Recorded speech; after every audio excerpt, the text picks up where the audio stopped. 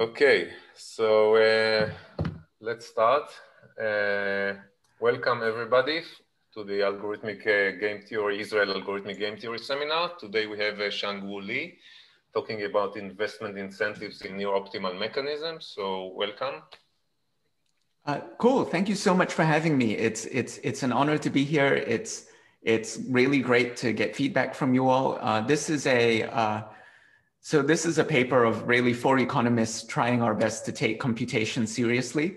Almost certainly there'll be things that we don't know that we should know, and it'll be really good to get your sense about what the interesting questions are and sort of what angles to think about this project from. So this is joint work with Mohammed, Scott, and Paul. And really, we're thinking about scenarios like this. We're thinking about situations where we're allocating some sort of integer resource and we've available to us, transferable utility in the usual sense. So think about this like we're auctioning slots on an airline runway, right? We're deciding who gets to land their plane. We're deciding in a spectrum auction which television stations get to remain broadcasting on the air. And so, it's natural to ask how should we decide who gets which resources and how much they pay? And there's of course a standard classical answer, which is that you could use a Vickrey-Clarke-Groves mechanism. And this has several advantages. The first is that it's strategy proof. So it's a dominant strategy to report your value for the resources truthfully to the mechanism. Another advantage is that it has efficient allocations. And of course, this is almost definitionally true, right? The VCG mechanism takes in the reports of all the values and then chooses whatever allocation of resources maximizes welfare. Now, there's a third property of the VCG mechanisms, which is less well known, but it turns out just equally fundamental. It has efficient investment incentives in the following sense. So imagine I fix a profile of values for the bidders. And what I do is I alter just one bidder's value, holding everybody else fixed. Now, in a VCG mechanism, what happens is that the change in that bidder's payoff under the mechanism is exactly equal to the change in social welfare from the algorithm, right? From the mechanism's chosen allocation. And so what that means is that the bidder is going to gain by investing. That's to say he would pay a cost to change his value, if and only if net social welfare increases. So in that sense, VCG mechanisms have this nice property that the prices they present exactly align private and social investment incentives. Now, there are several caveats to that analysis I just offered you. The first caveat is that this is implicitly a complete information story, right? It assumes that the bidder knows their threshold price in the VCG mechanism and makes the decision with that information. And so, of course, if you were bidding in a second price auction and you were uncertain about your threshold price, it could be that you make investments that are profitable in expectation, but ex post are socially suboptimal. So this story requires the bidder to have some notion of what threshold price they're going to face. Another issue is that if there are multiple bidders making simultaneous investments, coordination issues can arise. So you can come up with examples where my investment and your investment are strategic complements. And so there can be both good equilibria and bad equilibria under the VCG mechanism. But the argument I've just offered you is sufficient to establish there exists at least one good equilibria of the mechanism, one equilibrium where it all works out well. But I'm going to sort of mostly abstract from these two concerns in this talk, though they are real concerns, because I want to focus more on the third caveat, which is that VCG mechanisms rely on exact optimization. And I mean exact optimization by the auctioneer, by the person running the mechanism. The VCG mechanism relies on us being able to compute the welfare maximizing resource allocation. And that can be a problem because, of course, there can exist real world settings where exact optimization is infeasible, right? So think about spectrum auctions with local interference constraints, right? So you may have seen this little graphic before, right? That thing on the right those are the interference constraints for the FCC's 2017 reverse auction. in which they were trying to figure out which TV stations should remain on the air. Each node in that graph is a television station. Each edge in that graph represents the fact that these two stations cannot be assigned to the same channel without causing interference with each other. And so the legal mandate for the spectrum auction was however many channels we're using, however many channels are available for television, we need to assign channels to TV stations in a way that no two stations that remain on the air interfere with each other, which of course is just the graph color problem, right? We're coloring the nodes in this graph so that no two adjacent nodes share a color. Checking feasibility is NP hard. This audience is probably well aware, combinatorial auctions, right, with even sort of moderately generous ideas about what value functions bidders could have, calculating the optimal assignment of bundles to bidders is NP hard. Similarly, electricity auctions, right, where all the time buying and selling electricity at auction, every day, every minute in some countries, we are deciding which power stations are generating how much power and how much they're being paid to do that. That involves a number of NP hard problems. There's the unit commitment problem, there's the optimal power flow problem, but all the time these things happen in the background. Now, of course, in practice, that doesn't mean that the fact that we can't compute exact optima in situations like these doesn't prevent us from running mechanisms. What we often do is we use heuristic allocation rules, right? So we use heuristic allocation rules that seem like a good idea and can be computed reasonably quickly. So our research question here is, imagine we take these heuristic allocation rules and we implement them with a strategy proof mechanism. What happens to incentives to invest? We know that if we've got VCG, right, if we can compute exact optima, the investment incentives are in a sense good. Is that true if you only have approximate optima? And so informally, here's where the results are going. A natural question is, if you have an inefficient allocation rule in a strategy proof mechanism, does that lead to inefficient investments? And it turns out that the answer is yes. Inefficient allocation rules have these kind of algorithmic externalities. It turns out that the fact that the algorithm isn't exactly optimizing creates spillovers that leads to inefficient investments. And I'll show you an example shortly. A natural next question is, okay, maybe asking for exactly efficient investments, getting the investment incentives exactly right is just too demanding. So is it true that if I had a nearly efficient allocation rule and it's strategy proof, then I can get nearly efficient investments? And it turns out, unfortunately, the answer is no. Arbitrarily good allocation rules can have arbitrarily bad investment incentives. But nonetheless, the main positive result of the paper is to provide a simple sufficient condition under which this implication goes through. So it turns out that if the algorithm, the allocation rule excludes bossy negative externalities, a condition we call axbone, then the investment incentives are going to be okay. That's to say, if you were nearly efficient as an allocation rule, you're going to remain nearly efficient when we add investment incentives. And then we deliver a characterization result. We show that a certain condition, which we call weak axbone, is necessary and sufficient for the implication to go through. So at a very high level, that's what we're doing. We're thinking about how these investment incentives work. We're showing that there can be various problems that crop up depending on how you ask the question. We're showing a sort of simple condition on allocation algorithms that gets things to work okay. And so I'm going to use as a running example in this talk the knapsack problem. And so, as this audience probably knows, the way this works, of course, is that an instance of the problem just specifies a set of bidders, and each bidder has a value and a size, and it also specifies a capacity for the knapsack. And our problem, of course, is to just choose an allocation, that's to say a subset of the bidders, to maximize the sum of the values of the packed bidders subject to the sum of their sizes not exceeding the capacity constraint. So you can think of this like we're packing integer cargo on a ship, right? And bidders have different value for their cargo getting on the ship.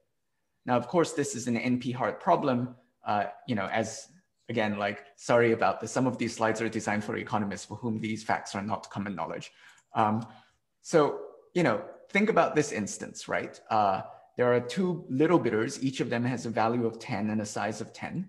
And there's a big bidder who has a value of 6 and a size of 12. There's a knapsack of capacity 20. Now, since we aren't going to exactly optimize, what we're going to do instead is to use Danzig's greedy algorithm, right? So what this does is first we sort the values by bang for the buck, right? Value per unit size in descending order. So the little bidders have a value over size of 1, so they come first in line. The big bidder has a value over size of 1/2, so he goes last in line. Then we pack bidders from left to right, and we stop when the next bidder doesn't fit, right? Now this is, you know, not optimal, but it might be a reasonable heuristic for the problem. And, you know, of course, it's natural to say what happens if the values are private information. And of course, we can still run the greedy algorithm when values are private. So if the sizes were observable, if that were a physical fact about the cargo we were packing, but each bidder knew for themselves what their value for getting the cargo on the ship was, well, then we could just ask the bidders to report their values. We could run the greedy algorithm on the reported values, and then we could charge each packed bidder their threshold price, right? We charge each packed bidder the least amount they could report, the least value they could have, such that they would be packed by the algorithm. Right? So can I ask a question? Are you referring to private value but public size? Yes, I'm thinking private value but public size. So yeah, thanks for reminding me. That is important. So, you know, if I'm just trying to elicit the values here, right? In order to do that, I can run this threshold mechanism, right? Which is going to be strategy proof in the same way that second price auctions is strategy proof. So, you know, the big bid. So for the little bidders, in order to get packed by the greedy algorithm, they need a value over size of at least 1/2, right? They need to come ahead of the big bidder. So they need a value of at least 5. So their threshold price is 5. The big bidder, in order to get packed, has to get first in line. And to get first in line, he needs a value of 1. Sorry, a value over size of 1. So he needs a value of at least 12. And so his threshold price is 12. Now, of course, now what I want to do is to take this simple example, right, and augment it by adding an investment opportunity. So we're going to imagine that the big bidder gets a chance, you know, the big bidder knows his threshold price and is going to make a choice to possibly pay a cost to increase his value. And so imagine right now that the big bidder who's not packed and has 0 utility could, in fact, just choose to invest to raise his value to 14 at a cost of 1. Now, what's this going to do? If he makes this investment, then he gets first in line, right? Because his value over size exceeds 1. He's going to get packed by the greedy algorithm, which will pack him and then terminate. So this is going to be profitable because he has a value of 14. He pays a price of 12. He pays a cost of 1. And so it's privately profitable to make this investment. But this investment is bad for welfare, right? We started with a welfare of 20 by packing both small bidders. And now welfare is, well, 13 because we've packed just the big bidder. And on top of that, we've wasted $1 of investment cost, which, a sort of benevolent social planner wouldn't do. So what this shows you is that if you take a heuristic algorithm and you build it into a strategy proof mechanism, privately profitable investments are no longer aligned with social welfare in the same way that in the same way that VCG mechanisms would. Now I want to take this example and lift it to a little bit more generality. So this is the primitive of the model. The sort of basic primitive is an allocation instance, which specifies for some set of bidders a value profile. So think of this as a value for being packed, and a set of feasible allocations, which is a subset of the power set of the bidders. So we're sort of agnostic as to the structure of these feasible allocations. They could be all the sets of bidders whose sizes sum to less than 10. They could be all the sets of TV stations that can broadcast simultaneously without interference. It doesn't really matter for the results exactly what structure that set A has, because we're mostly thinking about eliciting the values V and having the algorithm run on the elicited values given the constraints A. You can generalize these to multidimensional types, and the paper does that. But in fact, most of the core insights you can see with the single dimensional case. So I'm going to focus on the single dimensional case. So an allocation problem omega is just going to be a collection of allocation instances. It's, like the knapsack problem is the collection of all the knapsack instances. And I'm going to make a substantive assumption. I'm going to assume that for all for all sets of feasible allocations we might face, the potential values of the bidders are a product of closed intervals. So for each bidder, there's a closed interval, and their value could be anything in that closed interval. The reason I'm making this assumption is because I want to use the envelope theorem. It makes it a lot neater if I can use the envelope theorem. An allocation rule, which I'm going to abuse language and call an algorithm, chooses a feasible allocation. So for each instance, it takes an instance as an argument and outputs one of the feasible allocations. And I'm going to use xn as an indicator equal to 1 if bidder n is packed. A payment rule just specifies a payment for each bidder. So it takes as an argument the instance and gives me a profile of payments. And a mechanism is just a pair consisting of an algorithm and a payment rule. Cool? So far so good. This is probably very familiar, but in case I've been sort of ambiguous or sloppy, please just, feel free to clarify. Feel free to ask me to get more precise.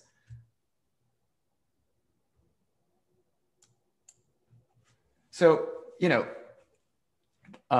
given some algorithm, we'd like to convert it into a strategy proof mechanism. That's the usual definition of strategy proof up there, right? That says that, for every bidder, for every instance and for every bidder, reporting their value is the best response. We're going to say that an algorithm is monotone if for every bidder n, there exists a packing threshold such that if his value is strictly above that threshold, he's packed. And if it's strictly below that threshold, he's not packed. And so if you have a monotone algorithm, you can do that same trick you saw earlier, right? You just charge each packed bidder a price equal to a threshold, right? And that's how you would generate a strategy proof mechanism for that algorithm. And as you may know, the monotone algorithms are the only algorithms we can convert into strategy proof mechanisms. So this result by Lehman, O'Callaghan, and Shea says that there exists a payment rule P such that the algorithm compared with that payment rule is strategy proof, even only if the algorithm is monotone. So these are the relevant universe of algorithms we can turn into mechanisms. So we're going to restrict attention to these monotone algorithms. Now, we can simplify the problem even further. It turns out that the strategy proof payment rule we need to deal with is essentially unique. So if the algorithm and its associated payment rule, the mechanism is strategy proof, then there exist functions, one for each bidder, that don't depend on that bidder's value, such that the payment that bidder makes is equal to an indicator for whether they are packed, multiplied by their threshold price, their packing threshold under the algorithm, plus a function that doesn't depend on their own value. Now, of course, if that function doesn't depend on your value, then your choice of investment doesn't affect anything about that function. So a corollary of this observation, right? This observation is really the envelope theorem. A corollary of this observation is that any two strategy proof mechanisms for the same algorithm yield the same investment choices. And so that's kind of neat, right? That says that the investment incentives in a strategy proof mechanism are entirely pinned down by our choice of allocation algorithm. And if we were to pick the exactly optimal allocation rule, then it would get these things exactly right. And we're just interested in the question, when you plug in a different monotone allocation algorithm, what happens? Okay, so here are some desiderata that we might want. So I'm going to use this W of X to denote the welfare the algorithm delivers at this instance. So it's just the sum of the values of the packed bidders. And one thing we might want is to have efficient allocations. That would be great if we could have it, right? So that says for every instance, the welfare that you get is equal to the maximum you could get, maximizing overall the feasible allocations. Another thing we might want is to have efficient investments, which is to say that suppose bidder N, knowing the other bidder's values, so he knows the prices he's going to face, can invest to change his value. We'd like him to profit from that investment, even only if the welfare gain exceeds the cost. So one way of thinking about this is a bit like, we're in some long run steady state of a mechanism, right? We've been running this mechanism, day after day. We're running, say, an electricity auction, although really electricity auctions aren't quite strategy proof, but imagine for a moment they were, right? You know each day, today is a sunny, it's a sunny November afternoon. We're figuring out what the electricity price will be. It turns out that in these auctions, you're making investment decisions every morning. You're deciding, which units to commit. You're deciding how much to ramp up your power plant, which affects your marginal cost of provision and so on. And you're making that decision with some reasonable forecasts of your prices that you'll face this afternoon. And this sort of adjustment, we'd like it to be that you will make a given adjustment, even only if the welfare gain of that adjustment exceeds the cost. And that's just that requirement in math. This says, give me any instance VA, any change in bidder n's value, V tilde n, and any cost. We'd like it to be that bidder n's utility under the mechanism rises from that investment, even only if the welfare delivered net of the investment cost is above the original welfare. Cool, and this requires this for any change and for any cost. Cool, now, it turns out this is a known result that VCG mechanisms do all these things well, right? So Rogerson 92 shows that the VCG mechanism gets this efficient investment thing. So the VCG mechanism has efficient allocations, it's strategy proof, it has efficient investments. And the key intuition is that the VCG mechanism internalizes all the externalities. Each bidder's threshold price exactly equals the welfare loss to others when he is packed. So when he's making an investment decision, he's taking already into account the effect of any change in his value on the other bidders. And so any privately profitable investment decision is a socially optimal investment decision. So, that example we had earlier, right? That example shows this is not going to be true generally for a heuristic algorithm. So in a heuristic algorithm, the threshold prices may not reflect the full social costs. They may not reflect the welfare losses to other bidders. So, you remember this greedy example, right? The big bidder's threshold price is 12, but the cost of packing him is not 12. The cost of packing him under the algorithm is 20. When we pack him, we lose both little bidders. And so the misalignment is an externality, right? It's an unpriced effect. The difference between 12 and 20 is an unpriced effect on the welfare of the other bidders.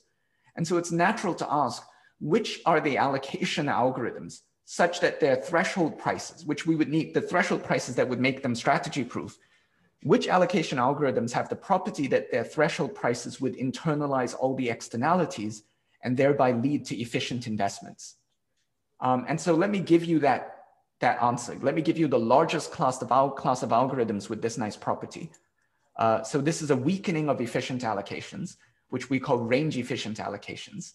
Efficient allocations is just up there, the same as before. Range efficient allocations, the only differences are in red. So range efficient allocations says you give me any set of feasible allocations. There exists a subset R such that for every value profile V, the welfare that the algorithm achieves is the same as we get from maximizing over this subset. Now, it's worth noting the order of quantifiers, right? R depends on A, but it doesn't depend on V, right? So that says, you've got to be able to make this restriction before looking at the value profile. And so that does place, this is not a vacuous condition. If for some generic value profile, that's to say some value profile where no two allocations are exactly tied for welfare, the algorithm outputs some allocation A star, we can infer that A star is in this set R.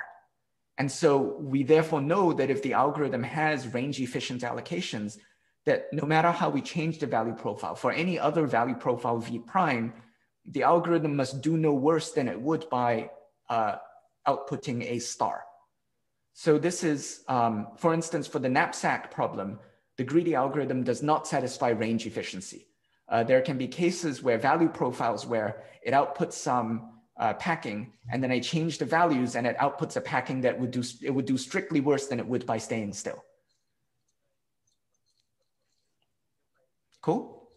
So this is a lot like, this class of maximal and range allocations. This is slightly weaker than that because we're not requiring you choose the allocation from the range that's maximizing. We're allowing in the case of ties that you might choose another allocation that's exactly tied with it, but that's not a really important distinction.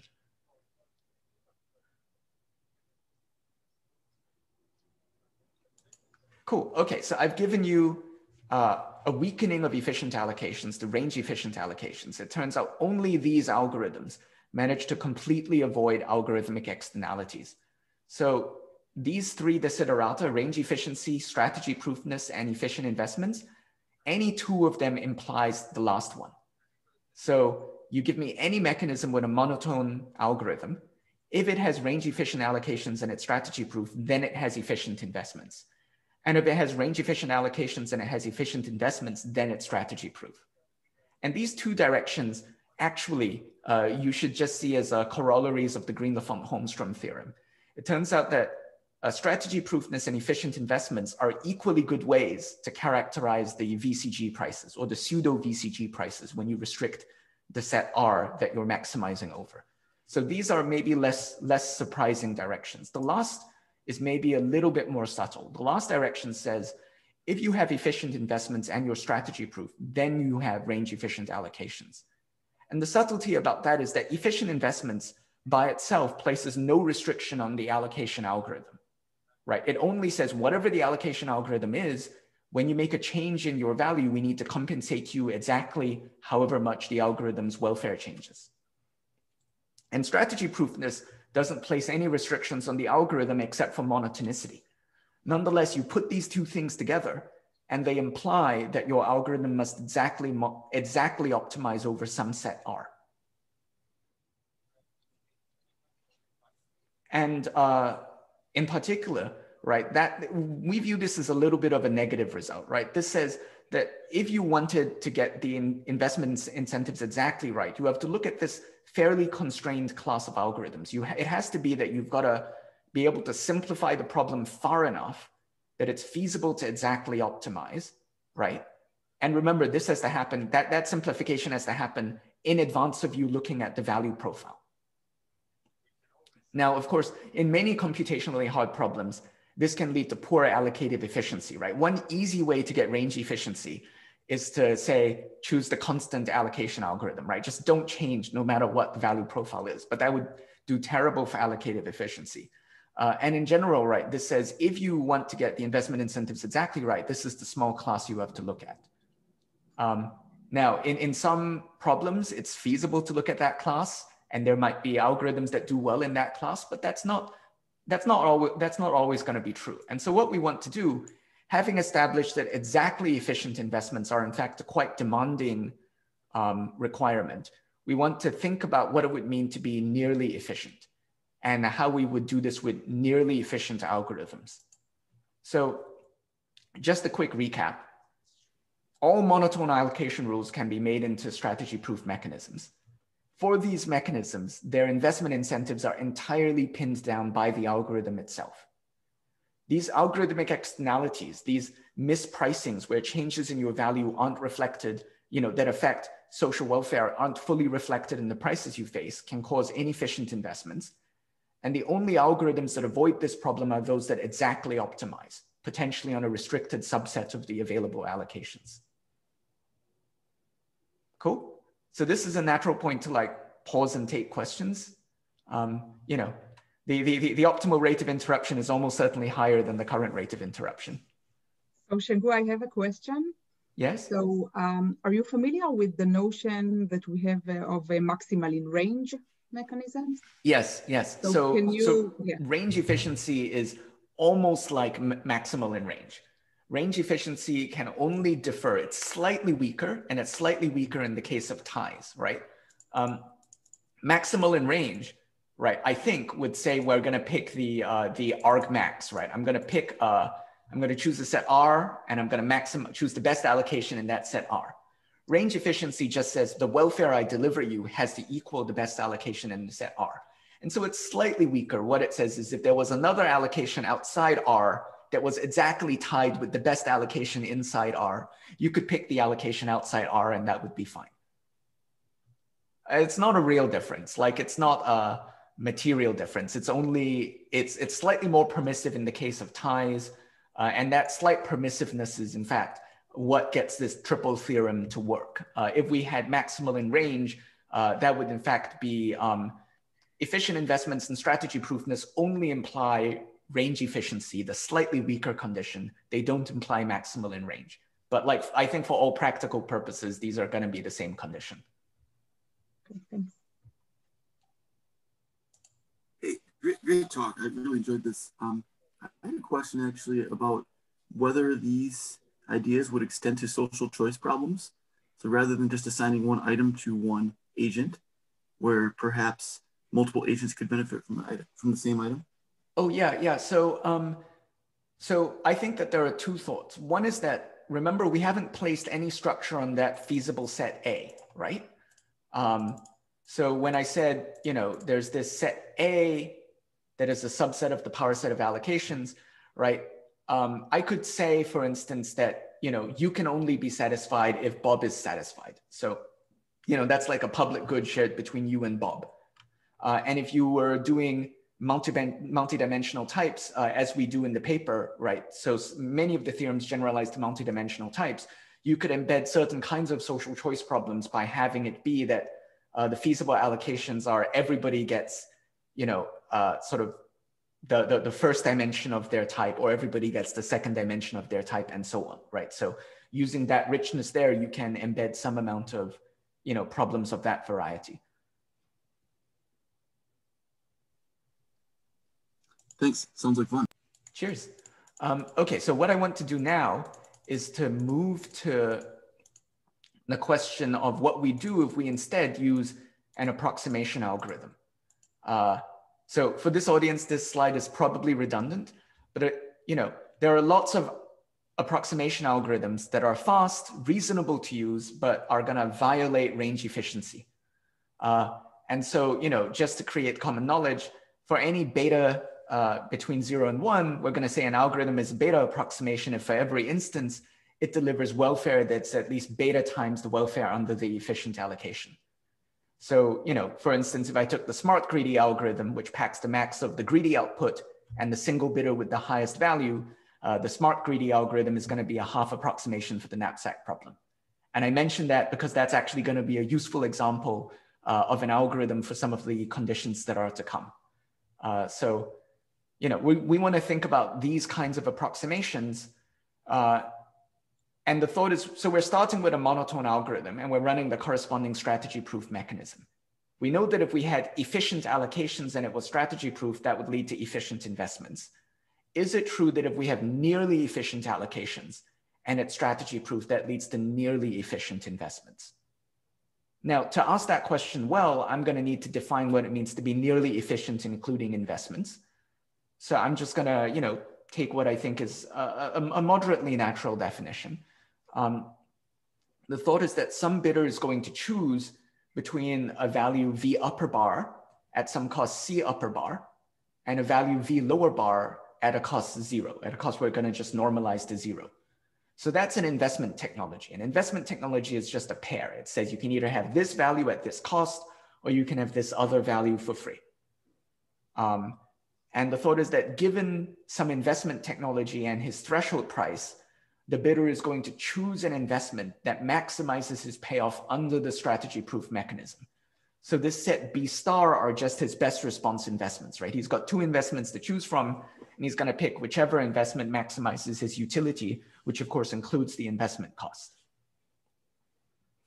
Now, we're going to measure welfare using investment. This W bar, right, just says, look, given some investment technology for bidder N, given some value profile for the other bidders, given some set of feasible allocations, we're going to look at the sort of minimum within the set of best responses of the welfare the algorithm delivers minus the investment cost.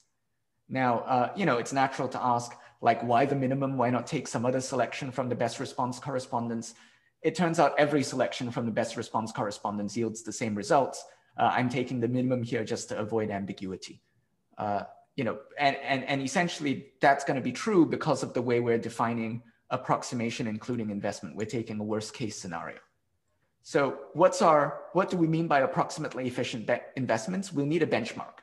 And our benchmark is pretty demanding. Our benchmark is efficient investments and efficient allocations.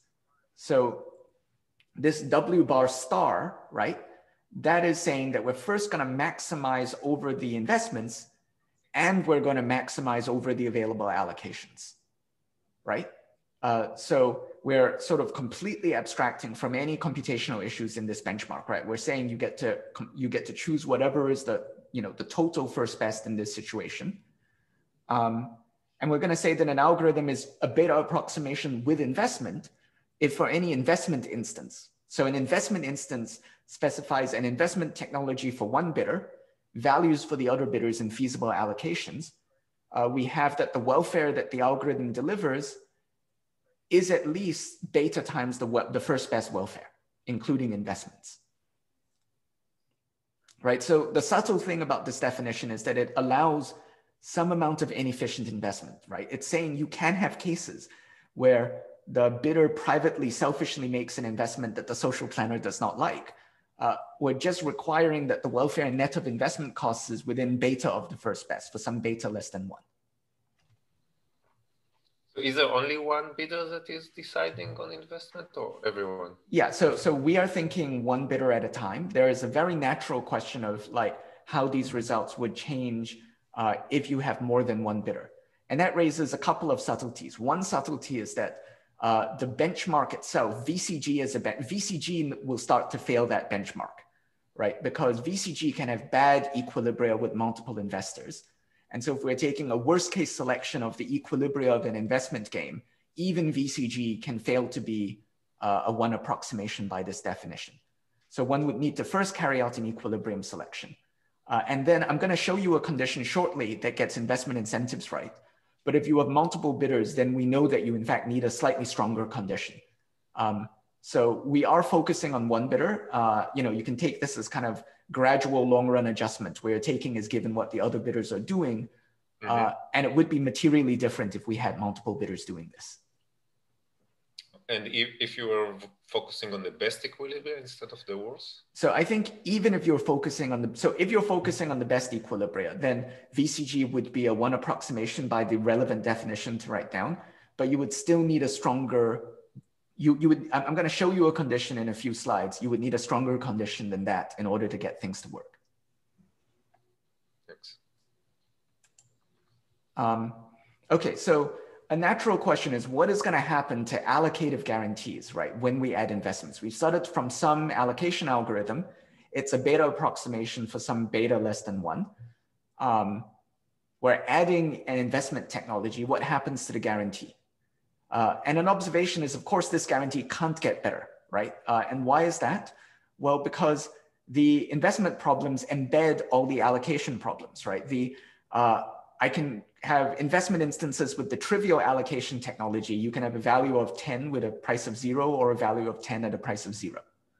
And so what that implies is that for any beta, if the algorithm's not a beta approximation, it's not a beta approximation with investment. Now it turns out adding these investment technologies can make things a lot worse. In fact, even discontinuously worse. So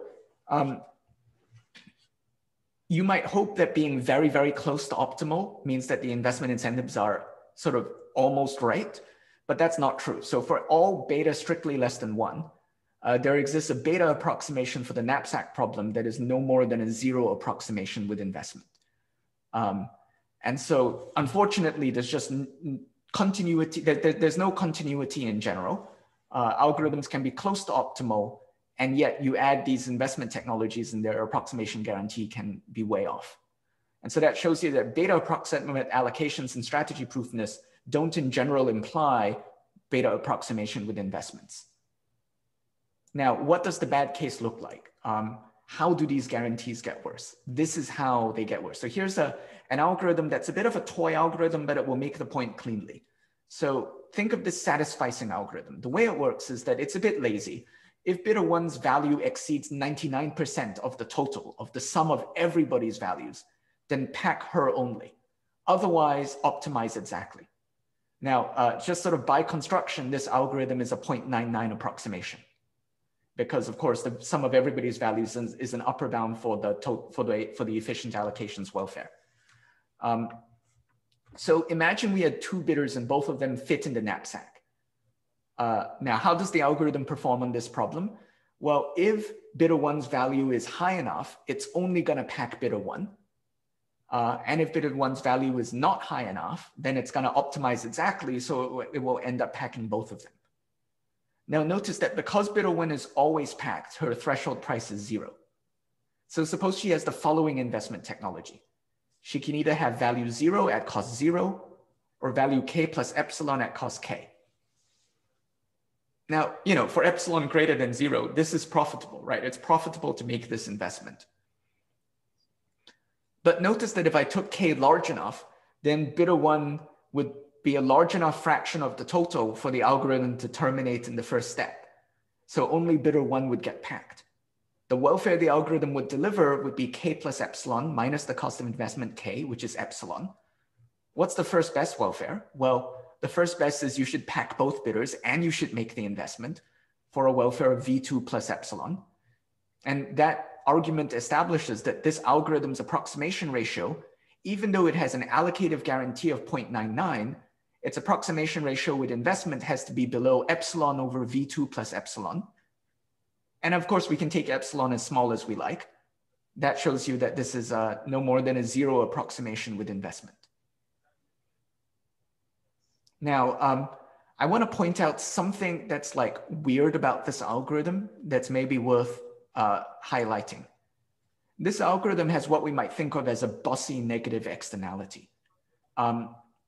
What do I mean by that? Well, when bidder 1's value is 0, bidder 2 is packed. So bidder 2, has value, gets welfare v2. When we raise bidder 1's value from 0 to k plus epsilon, that didn't change whether bidder 1 is packed, but it reduced the welfare of bidder 2. So that's a negative externality. It's an unpriced effect on the other bidder's welfare in the algorithm. It's a bossy negative externality. Why? Well, because we're changing bidder 1's value in a direction that for a monotone algorithm can't possibly change whether or not she's packed. And so, I would say, by the way, I've used this toy algorithm because it makes the point cleanly. This is not just a problem for a toy algorithm. So there's a standard fully polynomial time approximation scheme for the knapsack problem. You may remember it. It's basically like dynamic programming with rounding. It turns out that it has the exact same vulnerability. So you can, by choosing your investment instances correctly, screw up the rounding such that even though the FP task, of course, can get arbitrarily close to the optimum, it's in general a 0 approximation when you add these investment opportunities. So, there are sensible algorithms that fail this, that fail in this way. Now, a natural question is, look, we've got these maybe pathological cases, right? Where we've got some pretty good guarantee, we add in investment technology, things get a lot worse. And a natural question is, like, can we avoid that somehow? Which algorithms are robust in the sense that when we add investment opportunities, they continue to perform just as well as before? And so a first thought, a natural thought is to say, what if we just forbid these kinds of bossy negative externalities? And so this is this condition in words. So it says, imagine we start from some instance and we look at the allocation that the algorithm outputs. Suppose we raise the value of a packed bidder or lower the value of an unpacked bidder. Then we should have that the total welfare of the other bidders doesn't fall. Sorry, give me just a moment. Now, this is just that condition in math, right? This says the algorithm is axbone. It excludes bossy negative externalities if for any allocation instance and any v prime n, any change in bidder n's value, if either n is packed and we raise his value, or n is not packed and we lower his value, then we have that the total welfare of the other bidders does not fall, right? So that's exactly forbidding these kinds of bossy negative externalities. And the theorem says, that essentially this works. That if for any beta, if the algorithm is axbone and a beta approximation, then it's a beta approximation with investment. Now, this is where, getting back to Moshe's question, what would happen if we had multiple bidders? Axbone is not sufficient. You would need a stronger condition. So we know that non-bossiness, which is a strengthening of axbone, is sufficient with multiple bidders, but we don't quite know if you need to go all the way there or if something in between would also work. Now, let me give you some examples of these to build a bit of intuition. Notice that any exactly optimal algorithm is Axbone. In fact, any maximal in range algorithm is Axbone, right? Because when I raise the value of a packed bidder, you've got to get at least as much welfare for the other bidders or you can't be maximal in range. The greedy algorithm is Axbone. Why is that? Well, remember that sorting phase of greedy, right? Now, if I take a bidder who is packed and I move him earlier, the sorting phase terminates at the same point. And so the welfare of the other bidders has to be the same. If I move a bidder, take a bidder who is not packed and I move him later, the sorting phase can't terminate any faster than it did before. So the welfare of the other bidders has to be at least as much. It turns out that this property has this neat thing that it's preserved under maximization. So the max of any set of Axbone algorithms is itself an Axbone algorithm. And so to use that observation, smart greedy is an Axbone algorithm, right? Smart greedy is the max of the algorithm that, the greedy algorithm, the algorithm that packs bidder 1 for sure, the algorithm that packs bidder 2 for sure, and so on and so on and so on, right? So smart greedy is a half approximation and it's Axbone. And so the theorem is saying that no matter what investment technology we add, the welfare, including investment, in a mechanism based on the smart greedy algorithm is at least half of the first best welfare with investment. Any non-bossy monotone algorithm is Axbone. And by non-bossy, I just mean if I change your value without changing whether or not you're packed, the allocation algorithm, the allocation chosen has to be the same. And so, for instance, greedy rejection algorithms of the kind that were used for the 2017 FCC reverse auction are non-bossy, so they're Axbone. By the way, if you have a monotone Axbone algorithm, that implies that it's bitonic in the sense of Mualem and Nissan. It's in fact slightly stronger than bitonic. But so for those of you who understand this definition, it's a bitonic essentially says that if I in our language it says if I raise the value of a packed bidder, I don't lose more than that value in terms of how much from the other bidders. And if I lower the value of an unpacked bidder, the value of the welfare of the other bidders doesn't fall. Ours is a stronger condition. Ours says even when you raise the welfare of a packed bidder, the welfare of the other bidders doesn't fall. Not that you can sort of trade an equal amount away from these bidders. So let me give you a sense of the proof. In fact, it turns out the proof for this is pretty dead easy. It fits on one slide.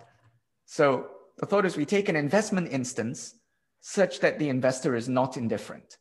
And in this notation, these welfare W of X, I'm going to suppress the dependence of these on V minus N, the other bidder's values, and A, the feasible allocations, because those arguments aren't going to move around. Now, there's an easy case to deal with. What is this case?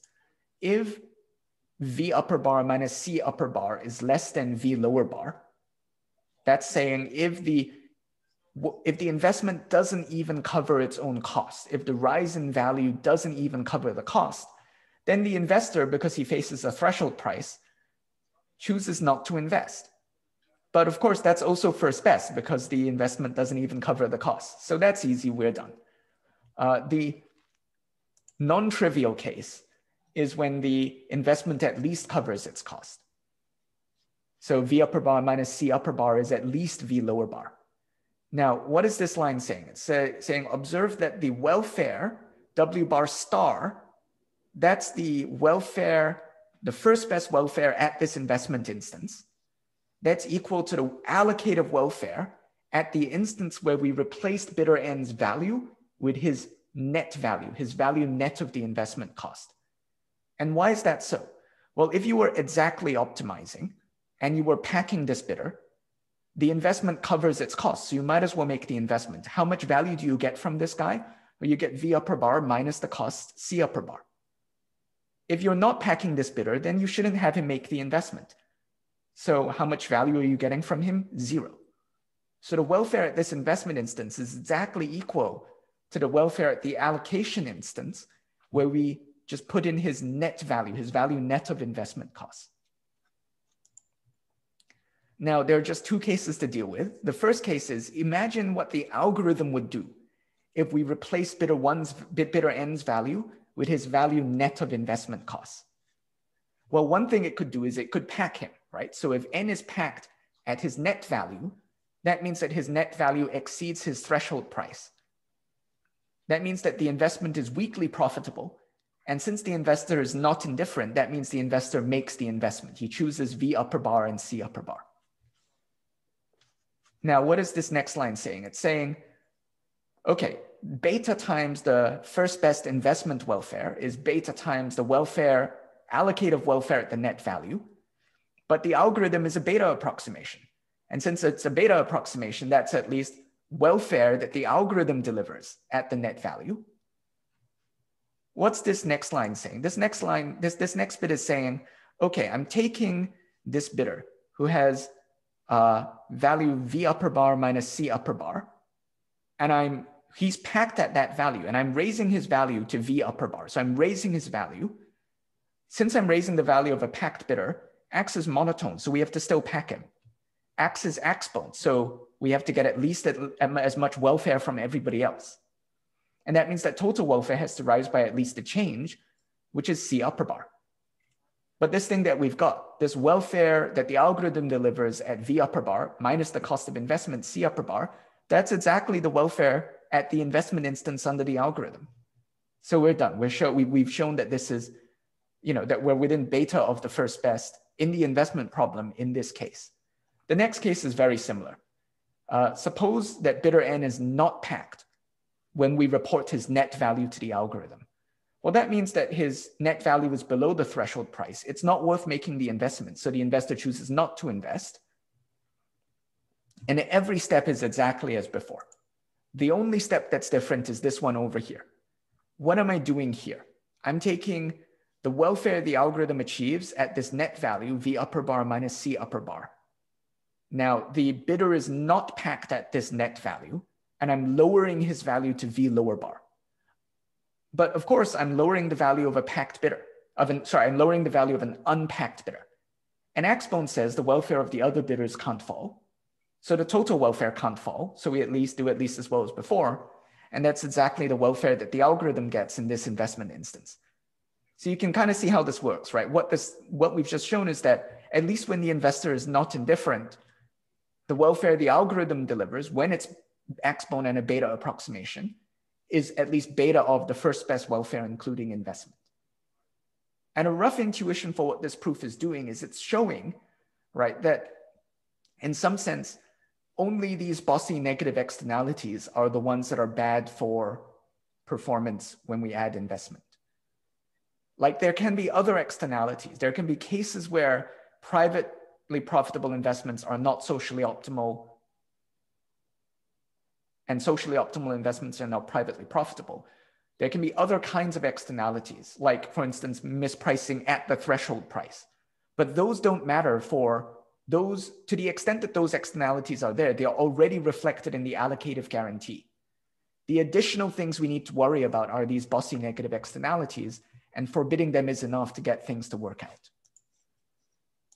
Now it's exceedingly natural to ask, like, to what extent is this a necessary condition? And let me give you a precise sense in which it can be weakened slightly. So notice, of course, that we can take subproblems, right? An allocation problem omega prime is a subproblem omega if its instances are a subset of the original problem. And notice that because we're taking worst cases, the approximation ratios can only improve on a subproblem. So for instance, the subproblem of knapsack, where no bidder's size exceeds 10% of the knapsack's capacity, for that subproblem, greedy is a 0.9 approximation, not a 0 approximation. Of course, axbone is inherited by subproblems. So if the algorithm is axbone on a problem, then for any subproblem omega prime and any beta prime, if X is a beta prime approximation on omega prime, then it's a beta prime approximation with investment on omega prime. So this is saying if you put more structure on the problem, if you're willing to look at a subset of the instances, the algorithm's approximation ratio might improve. And because axbone is inherited, its investment guarantee is also going to improve step by step for every subproblem. And so it's natural to ask, how far can we weaken this X-bone condition and still have this implication go through, right? Still have these guarantees be robust to investment on every subproblem. So this theorem is giving that kind of thing. It's saying, give me an algorithm that's a beta approximation on omega, some problem, for some non-trivial beta, some beta strictly more than 0. These two statements are equivalent, that X is weakly X-bone on the problem, and that for any subproblem omega prime and any guarantee beta prime could be strictly more than the original problem would give us. If X is a beta prime approximation on omega prime, it's still a beta prime approximation when we add investment on omega prime. So this is saying there's some condition, and I'm going to give you this condition in a moment, right, where that's sort of necessary and sufficient for the implication to pass through. And in particular, that means that if you fail this condition, then we can locate a subproblem for which the algorithm's performance with investment is strictly worse than its performance just with allocation. Now, what does that condition look like? This is the condition. The only difference is in red. So what this is saying is that X-bone can be weakened, but it can only be weakened in the downward direction and only in this way. Remember, X-bone said, if I lower the value of an unpacked bidder, then the welfare of the other bidders doesn't fall. Weak X-bone is saying, if I lower the value of an unpacked bidder, for whom it is strictly optimal to pack that bidder, that's to say that bidder is in every efficient allocation at that instance, then the welfare of the other bidders doesn't fall. Now there's something weird about this theorem. And the weird thing is that in the problems we're interested in, we can't compute efficient allocations. So for a given violation of X-bone, knowing whether or not the algorithm still satisfies weak X-bone requires some cleverness, right, to figure out, because you're going to need to at least say that we know that it was not strictly optimal to pack this bidder. And that's why this particular violation in the downward direction is still okay. So I guess what this is saying is, look, for X-bone, we view that as like the practical thing. If you wanted something that says your guarantee is robust to these simple investment opportunities, that's the thing that will get the implication to pass through. Weak X-bone is sort of conceptually useful because it's telling us how much slack there is in the definition. But for practical purposes, it's not going to be as easy to check. There are a bunch of extensions. Many of them, I imagine you could guess at how you do them. You can extend every result to cost minimization. You're just flipping a bunch of signs. You can do traveling salesman, Steiner tree. Some of the standard Steiner tree algorithms violate X-bone in subtle ways. You can extend these results to multidimensional types. We do it for convex type spaces. So we can just use Wmon as a condition. And many of the results still pass through nicely with multidimensional types. You can extend these results to combinatorial auctions with fractionally subadditive preferences, but you need to make a restriction on the investment costs. It turns out that you need the investing in an investment that's good for object A and an investment that's good for object B need to be substitutes, because otherwise you can sneak complementarities into the problem using the investment technology. But assuming that you rule those out, you can show that sort of good approximation algorithms for fractionally subadditive preferences are going to remain so in a combinatorial auction. Cool. So very high level, these are the things that I wanted to say. Strategy proof, in a strategy proof mechanism, there is in fact a very intimate relationship between efficient investments and exact optimization. These two things kind of go hand in hand. Algorithms can be really near to optimal and yet be very far from optimal when you add just these simple investment technologies, just for one bidder, even under complete information. And what's the problem? Well, there are these bossy negative externalities. If you have an algorithm where you can rule these out, then in fact, your guarantee is robust. Any allocative guarantee you give remains optimal when we add these simple investment technologies.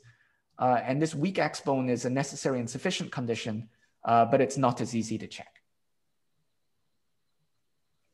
Cool. Great. Thanks very much. That's a wrap. Happy to chill out, take questions.